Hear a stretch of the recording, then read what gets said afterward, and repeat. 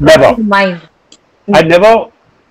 There were several sort of junctures in my career in feature films where I questioned the fact that what am I doing in this particular industry, but the kind of work I'm getting. Right. But it was a catch-22 situation by then, Shivani, because I had, Qayamat Se Qayamat Tak had worked for me. Yeah. Buniyaad for me was a game changer. Absolutely. Yes. So I was being offered a lot of work. Then came the mid-80s when everybody was doing 3 shifts, Yeah. where producers would come to you, and if you told them that you had time, they wouldn't sign you. It was so mad. If you told producer कि मेरे पास time है, आप ये date ले लीजिए, they walk out of the door. They said यार ये तो फालतू बैठा हुआ घर पे. तो उल्टा होता था. So I've been through that 3 shift system, which basically as an actor that shook my foundation. Oh. Because I saw around me no one was happy. No actors, the heroes.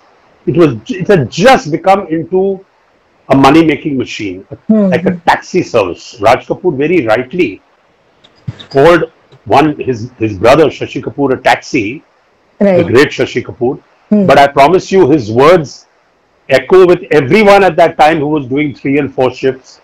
We were all taxis. There was no question of quality or of any of that sort, because there's no way you can do it when you're running from one set to the next.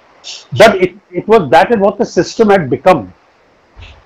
Right. So it was like playing roulette. You had 6 films. Nobody quite knew what the heck was going on in any of the movies.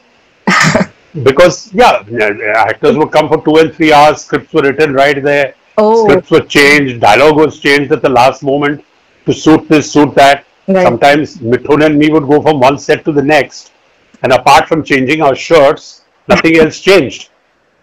Right. So I mean, it was just so chaotic that it was roulette. अगर picture चल गई तो चल गई, शाबाश, 5 picture और sign करो.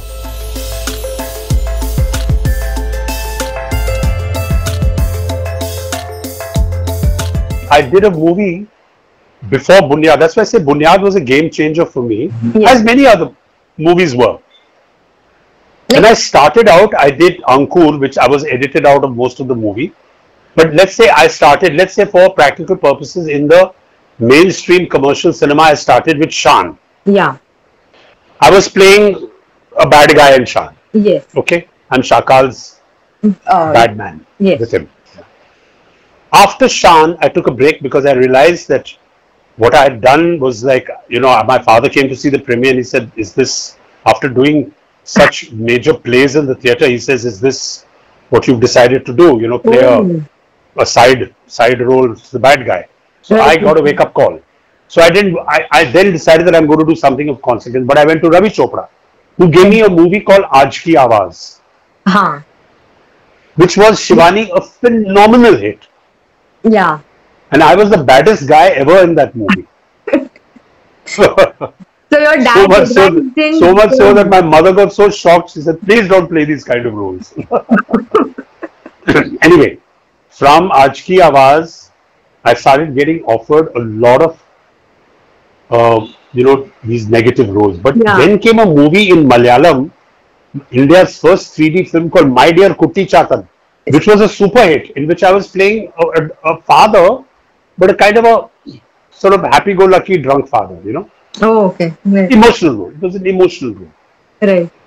Bang after that, after Shan and Shakti, I played another role in Shakti. I had a cameo with Amitabh Bachchan Sahab and with Smita Patil. It was also a negative role. But straight after that came Buniyaad with Ramesh Sippy. Those days, I was like in Mr. Ramesh Sippy's camp, you can say, right? Yeah. Like his resident actor. So he gave me Buniyaad. Look what Buniyaad did. And Buniyaad, I was playing a father. I didn't think twice that Rameshji, you're giving me a father's role. Yeah. My other brothers in Buniyaad are not married. Why am I getting the father's role? I didn't think about it at all. It was such a good narration from Manohar Shyam Joshi ji and Ramesh Sippy that I said, I mean, I didn't even think of my role. I just said, wow, what a subject, you know. I want to be part of it. So in Buniyaad, I was playing the father of two young kids, so it didn't bother me at all. And from there, I got Qayamat Se Qayamat Tak, because I asked Nasir Hussain Sahab when we were shooting Qayamat Se Qayamat Tak after quite some time. I asked Nasir Hussain Sahab, I said, where did you find me in this big fat industry? How come you, because it's such a powerful role. Yeah, absolutely. So my thing to him was like, wow, I mean, you know, he said, I saw you in Buniyaad. Oh. He said, I saw you in Buniyaad and that's what I wanted. I wanted a strong character, but an emotional character. And we knew we were going to cast Amir. And you absolutely, not only physically, but that is the kind of character I wanted. And you played it in Buniyaad and he called me. And a lot of people, a lot of big actors refused Qayamat Se Qayamat Tak.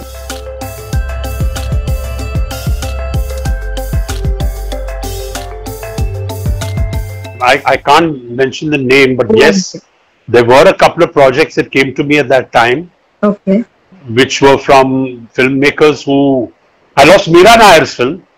Oh, okay. Kama Sutra. Yeah, I'll give you the name of it. Kama Sutra. Mira Nair came. She offered me a fabulous role in Kama Sutra, which was a film she was doing in Khajuraho. Yeah. And her rule was, like all international films work, you can't go up and down in the set and all, because, you know, they have their insurances and things. You can't like say, okay, now I'm going away for 3 days to some other shoot and I'll come back to you. It doesn't work that way. I adjusted all my dates. All I wanted was 2 days. 2 days I couldn't adjust. And I begged her. I said, Mira, 2 days. And I wasn't even shooting on those 2 days with her. But she wouldn't let me go. She said, no, you can't leave. And then she explained to me why I couldn't leave. Because it's not her telling me I can't leave. You see, the way the insurance structure is done in international films, all the insurances of the movie, of the actors, of the caterers are all locked into one big insurance policy. It's all interwoven. Oh, right. Now I take off, even it's not a question of the air ticket or not. I take off, I go off to some other film, okay? Khuda na khasta, I get hurt doing on that set or something happens and I get injured away from her film. And I can't shoot with her. The insurance won't cover her.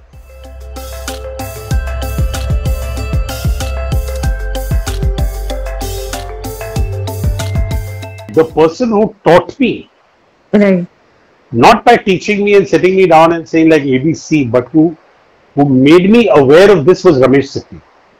Because while I was doing Shan, he offered me this cameo in Shakti. When Ramesh Sippy offered it to me, okay, I have a huge amount of respect for Ramesh. I was doing Shan with him and he offered it to me. Firstly, I was very flattered that he had the confidence that I could pull this scene off. It is a very good scene. You see Shakti. Do a scene with Amitabh Bachchan in Shakti, who was at his peak. Right. It makes you feel good, you know, made me feel very confident. But I told him, I said, Rameshji, you know, this cameo and just doing this one kind of thing, you know, that's when he sat me down. He said, Dalip, the cameo that I'm giving you changes the story of Shakti. True, true. And then he went on to explain to me that this is, even then I did it. I said, fine. I mean, Rameshji is telling me I can't say no to him. I did it. But I was never 100% convinced in my mind that actually it'll have such an impact. Right. Because I was not so knowledgeable about script writing and cinema and how films are structured and stories are structured. And Rameshji, we finished the shooting and Rameshji said, you did it very well. Now you, Dalip, what I told you, you see the movie and you tell me. Shivani, I still get mail for Shakti to this day. Such an old movie. I did one scene in it. And to this day in my fan mail, people remember Shakti.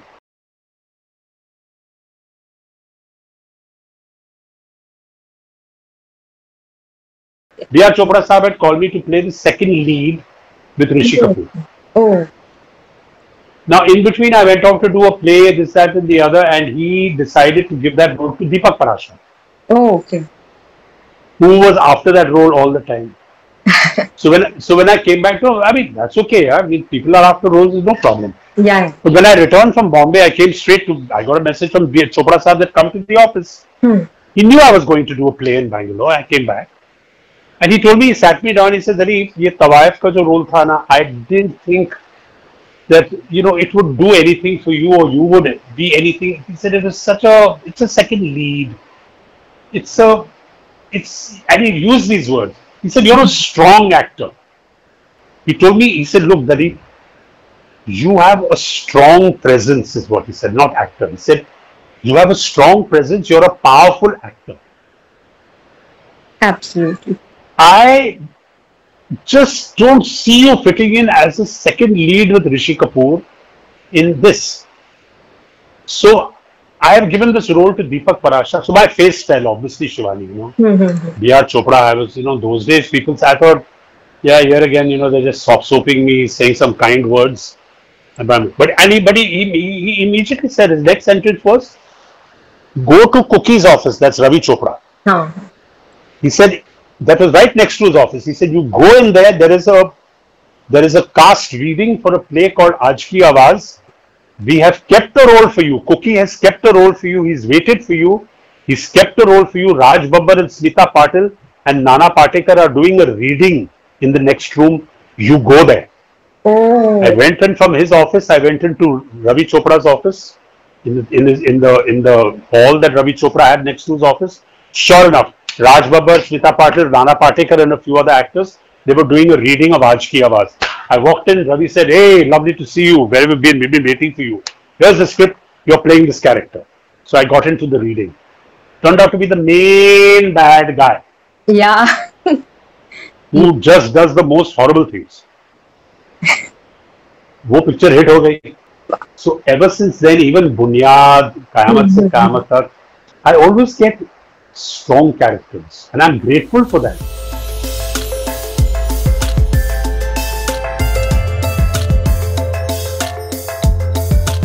The South, basically, creatively, the South is way ahead of Bollywood.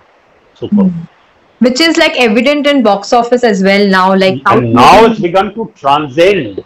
It has now begun because their formats have become, South India has always led the way. Yeah. Even in the old days, a lot of the Hindi movies were remakes of South Indian films. They weren't copied, they were remakes. You bought the rights and you made it in Hindi and it became a huge hit. Things like Sadma, a lot of movies there. So, I mean, I don't know how many examples to give you. And the South has always been the leader, and now they have come back to make it pan-India because like Rajamouli and KGF and RRR, all these movies have such a huge format that they have transcended the language barrier. Yeah. Cinema has never had a language barrier. Narrow-minded, tunnel vision people who say, "Arey, Hindi hai, ye hai, wo hai." Cinema has no language barrier. Only ideas and concepts have any kind of barrier, and that is good or bad. No language barrier. I have seen films that are made in the Korean language, that are made in, look at Godfather, look at these classics, Gone with the Wind, look at Indian classics that are made in Hindi. They transcend. You put a subtitle to them and you dub them in any language you like. It'll be a super hit. Look at My Dear Chota Chetan, India's first 3D film, which was made in Malayalam. Chota Chetan was made in 3D. It became a hit. Everyone went and said 3D, 3D, 3D, 3D. People bought 3D cameras, this, that, 3D. Then came a film called Shiva Ka Insaf with Jackie, 3D film. It was a total flop. What they don't understand is that 3D enhanced the presentation of Chota Chetan. But Chota Chetan's story and emotions, even if it wasn't in 3D, would have been a successful film.